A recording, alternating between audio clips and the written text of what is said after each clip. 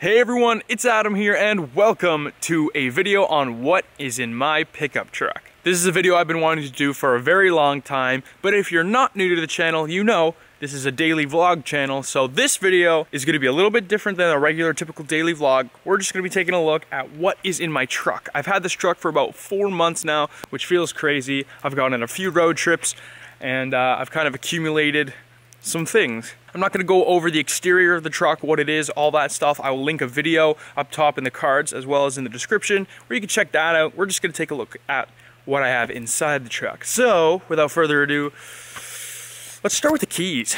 So here's the keys. They don't look that interesting, right? But that's because that's by design. A lot of people love to throw lots of stuff on their keys and they're all jangly, and I hate that. All I want on my key is one bright carabiner so that I never lose the key because it's reflective, and I also like clipping it to a belt loop on my pants close to my crotch because sometimes I'll put my keys in my pocket, and if I sit down in like a movie theater or something, they can fall out. If I clip this to my belt loop right near my crotch, not like right in front of it, but like to the side, no one's gonna be able to steal it from me. So that's why I like to have one bright red carabiner on there and nothing else. Climbing into the truck, down here in this cup holder is my pick holder. I've got toothpicks and guitar picks. Guitar for guitar, obviously. And I like to have a toothpick when I drive. It's like a fidget spinner, but way cheaper. I just like to fidget with it. In my mouth, of course, not like with my fingers.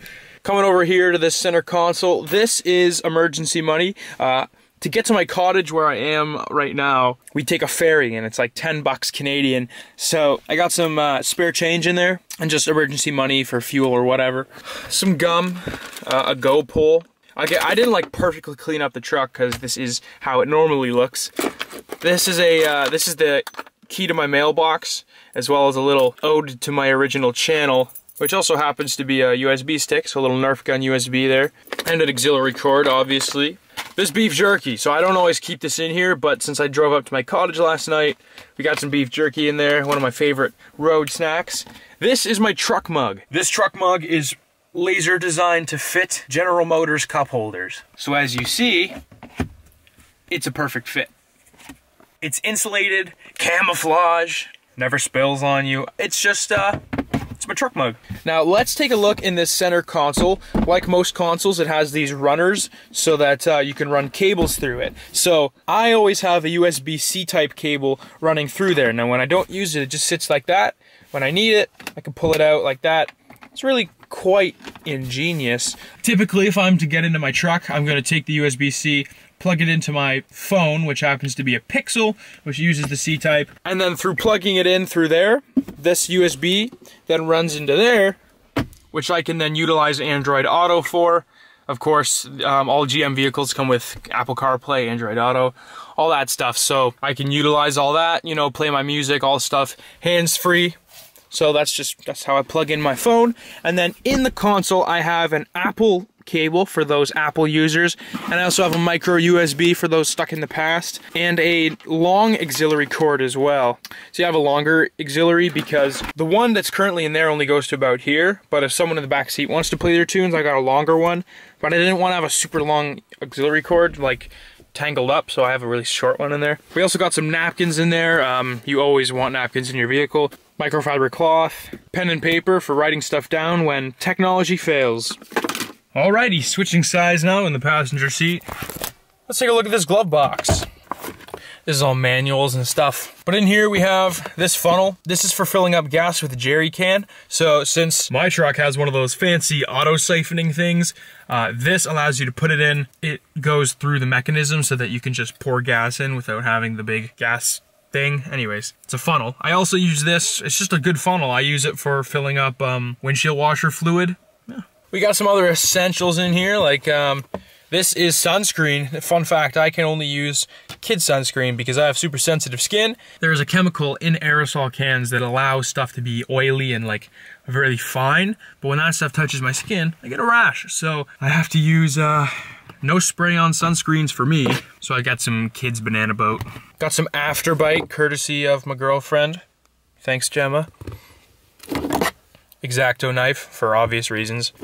Multi-tool. This is a Swiss Tech multi-tool. It's alright. It doesn't have a blade on it. If it did have a blade, I wouldn't need to carry a box cutter, but it doesn't. It just has a lot of screwdrivers, pliers, you know, those sort of things. It's all right. It's pretty big, but yeah, I like that it's like credit card shaped. That's pretty cool.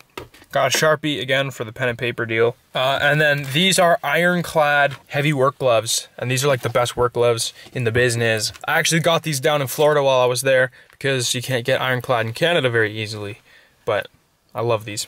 This is a patch kit for air mattress that we used camping. Didn't know that was there.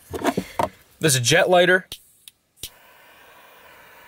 Doesn't work that well. I got it on Amazon, but yeah, it's a really powerful beam. It's good. And then these things, which thank goodness I haven't had to use yet. That new car scent. Believe it or not, that's it for the front. A lot of you guys may think that's nothing. A lot of you may think, wow, you keep a lot of crap in your truck. Could be true. Let's go to the back. Now the back's where it gets interesting.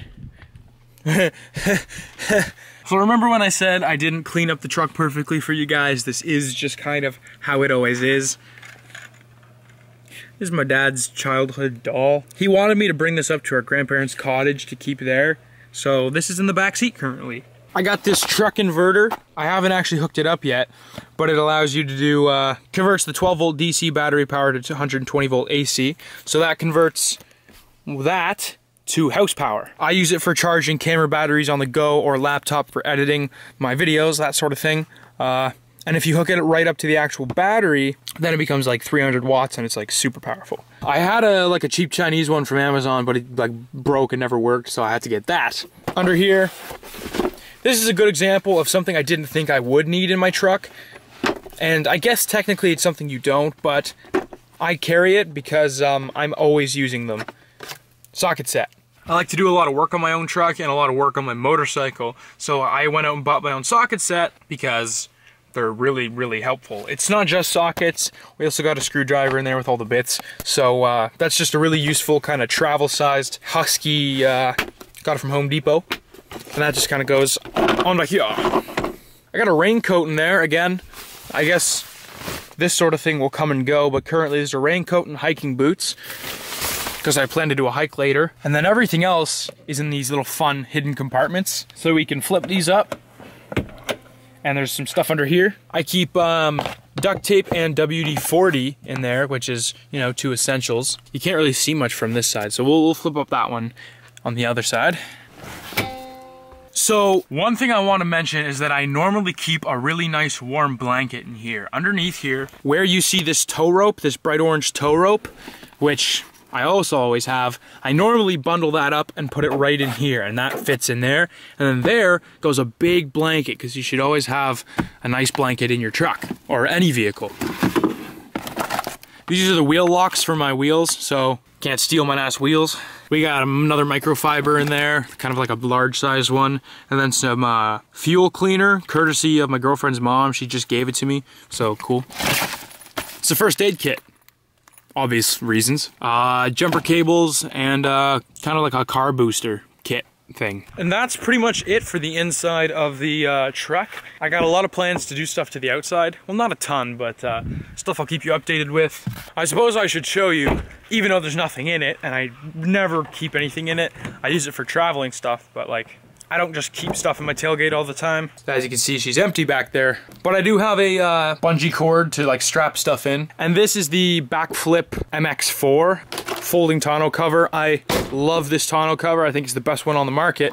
And you can actually close the tailgate with the tonneau cover down, which is a very unique feature because normally with these hard covers, you have to lift that up, close your tailgate, and then bring it back down. But this MX4 series from Backflip allows you to do either, and it's completely waterproof. It just poured rain last night. There's not a single bit of water in that bed. So that's something I think I never told you guys about, the Backflip MX4 tonneau cover.